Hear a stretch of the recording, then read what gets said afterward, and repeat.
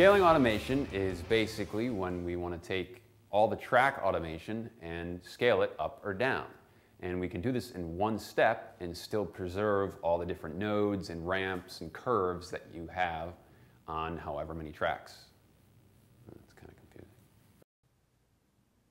Scaling automation in Logic is one of those rather unknown features that proves to be very useful, especially when you have a few tracks or just one track even, in which you want to lower or increase the volume level without going back and individually changing each individual node, or even selecting it all and doing it that way. It's just easier to scale the automation using this trick.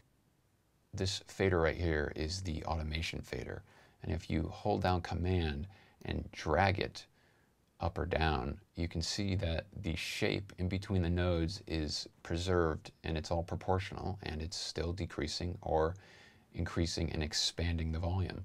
So the nice thing about this is if you have a track and you say, you know, I want to make that 2 decibels higher, you can easily do that just by clicking on this fader right here, and you can do it for each track that you want to change.